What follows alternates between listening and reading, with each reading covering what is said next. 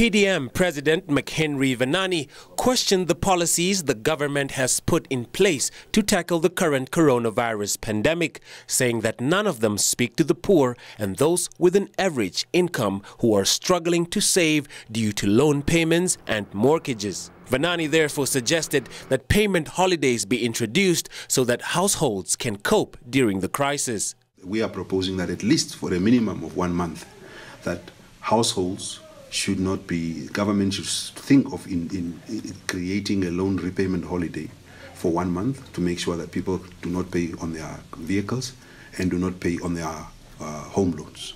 This would help households having enough cash to be able to mitigate the virus. A payment holiday is a break from paying a mortgage.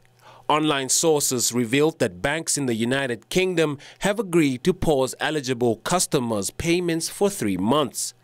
This can also be helpful to small medium enterprises, said Venaani.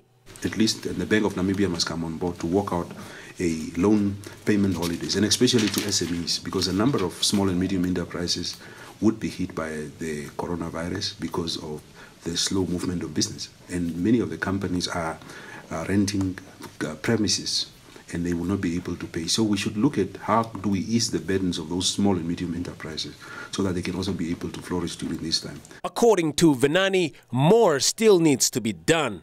Citizens are encouraged to support one another, especially in informal settlements.